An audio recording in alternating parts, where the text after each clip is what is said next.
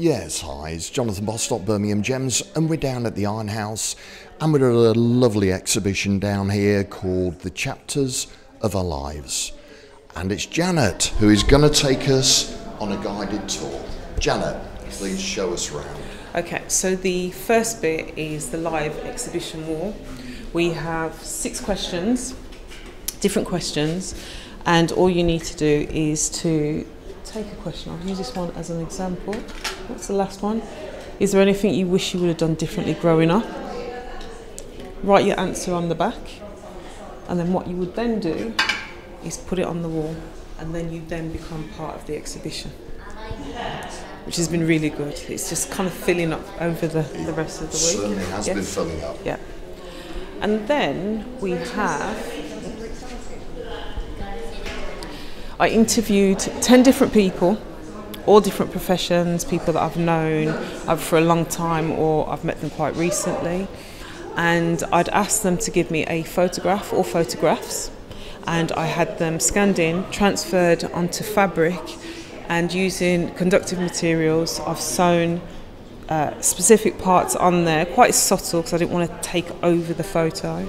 And then all you will need to do is to gently touch it, and you'll hear him talk. Damn, I can't remember the year. I think it was when me and my dad were starting to like do things, like in terms of like going to like gigs and concerts. Azimuth was coming to London, and I was at the time I was really into like going to like a lot of these jazz concerts and jazz gigs and stuff. And I was a bit bougie, so I went to London. I didn't even, I say that, but honestly, it was quite difficult to see your favourite artist in Birmingham. So each picture tells a different story, or some have got music attached to it. With this particular person, Jason Winters, his dad passed away quite a few years ago, but he was also a bass guitarist, so he's a musician. And I thought it was a good idea for him to be able to pay homage to his late father. So with this one here, you can actually hear his dad play the guitar. So I thought it was just quite fitting to actually have it there, and then as soon as you touch it, you can hear him playing.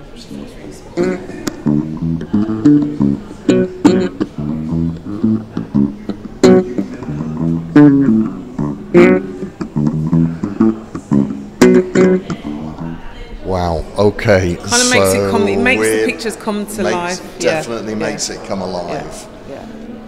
So it's similar for everybody. It could be old pictures, it could be new pictures, but they had to choose the ones that were special to them. Whether or not you had any specific meaning or favourite photographs. And with this one, with Sandra's, it's what was significant for this. You've got 3 generations of women.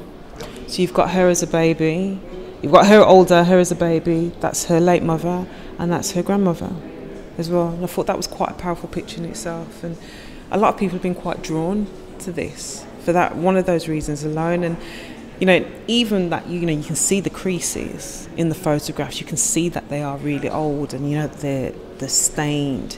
It's important to keep those features in there rather than having to edit it. And I don't want them looking new. It's almost a bit like a scrapbook, isn't it? Absolutely. Yeah. Absolutely it is. Oh, this is fascinating, Janet. Okay.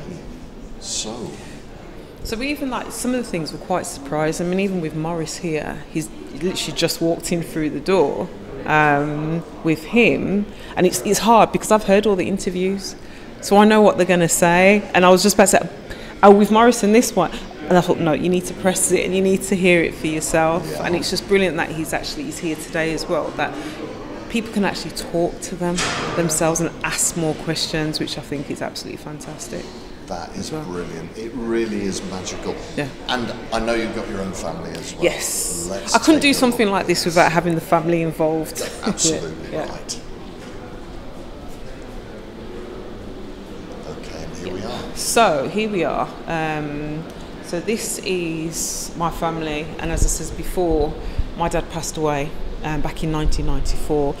We haven't got no videos, we've got no audio of him.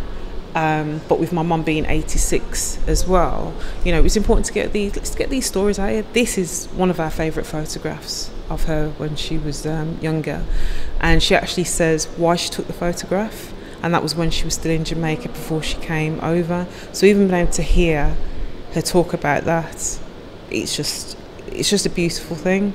And even like when my dad's not here, my brother, even though you just press. Do you want me to press it? Okay. Please do.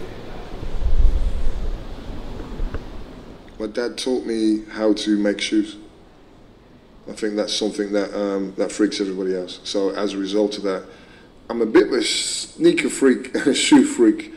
I understand the quality and the work that goes into doing something, especially in this day and age. People don't really have like a trade, but not very many people know about that. And you know, sitting down with my father underneath the stairs, show me how to make the needle, make the thread. Not say make the needle, like how to bend the needle, how to score the leather, how to put the knots. Janet, there is so much here and so many stories to cover, but I know there's some other parts of the exhibition that you'd like to show us. I mean, even having this back wall, I mean, once the exhibition's over, it's going to be painted over. But the fact that my dad is right there, you know, it's quite emotional when she'd finished it. So she does such a good job at a day's notice as well. So even that being part of it, it's not interactive, but you know, it's part of it. But if we go round to another part.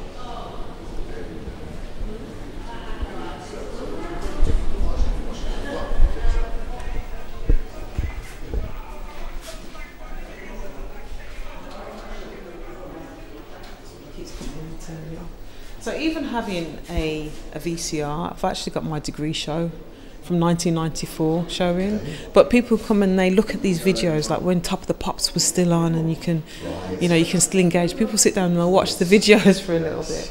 But this piece was a collaboration with Bonnie Bread from I Create Not Destroy.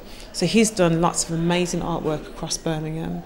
And what we wanted to do was create something that tells quite a big story in terms from our parents that have come over from the Caribbean, and you know, leaders in the black community that, and you'll see familiar faces, whether it's music, whether it's TV, whether you've got, you know, in the four corners you've got the nurses that are there, and you'll be able to touch certain parts of it, and you'll hear him actually explain parts of the work. But you have to find it. And as I said, you know, you with exhibitions, you're not allowed to touch anything. I want you to touch it, and you can feel all the textures. So if I just press that one there. Hi, this is Bunny from Create Not Destroy, and it was an absolute pleasure to create this canvas in collaboration with Feed My Creative. I simply titled this piece of art, Our People, Our Story, Our Struggle, Our Triumph. I don't want to give too much away, but I just want you to be very open when you go through this piece. You'll see a lot of words, a lot of imagery, a lot of text, and a lot of lines, which have a lot of meaning. For example, there's a section where you'll see... Janet, absolutely wonderful. It really is so engaging. Anything else on the exhibition we need to see? The orange on the canvas signifies the group of generation and the generation that follows. And you'll see a lot of scrolls. Right. So, I couldn't have something without everybody being able to have a play, and I wanted to have an interactive table. And again, it's all about touch. And I had my cousin, DJ E-double-D, to just create some little scratches and mixes for me. And I didn't want anything that was flat. So if you look on this one, it is covered with a Birmingham A to Z. Right. So people are looking to see if they can recognise locations. On the mixer, I took copies of all my old tapes as well. And then again with the denim. I love working with denim, and I thought to have something that's a bit different. And again, it's tactile, so everything looks slightly different. So all you need to do, again, is just touch. And then, okay. Show us this. It's a bit loud. Great. So all you need to do, and it's really sustainable, because what I did was I bought turntables that were broken and for parts, and just reuse them. So rather than being thrown away, just reuse them into something that could be used again and again and again and again. So, and I made my own vinyl.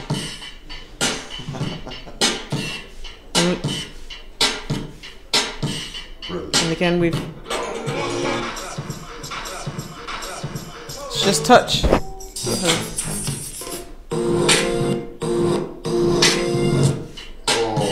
And then it's the same on that one over there as well. If I come over this.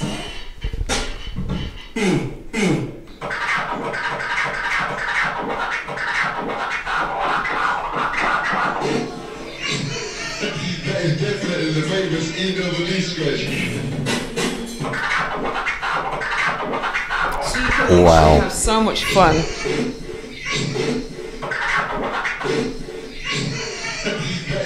I bet people have had some fun. I bet they have down here. So much fun with it, yeah. What now? I mean, it's so much that you've actually created after the exhibition. Where does it all go? That's a very good question. I don't want it to be wrapped up in bubble wrap and put in the cupboard and it's not seen again. So I would like it to be exhibited. But I've also got ideas of what I want to do next as well. And I want to be able to work with young people that they can get their voices in there. You know, if they are into DJing or if they are into singing and that kind of thing, that you can use your skills, your other skills, we can make something and it'll help you to present in a completely different way. So I am looking for other spaces I can exhibit. I am looking to be able to do this again, whether it's on a smaller or larger scales, because I've got ideas that are bursting, absolutely bursting to come out. There you go. Janet's got the ideas. Well, it's been a fantastic tour. There is so much here to see. Realise the exhibition is coming to an end, but I don't think we've seen the last of this creative. It's fantastic, and there's a lot of people out there that will be wanting to talk to you, Janet. Thank you very much indeed for your time. My pleasure. Thank you.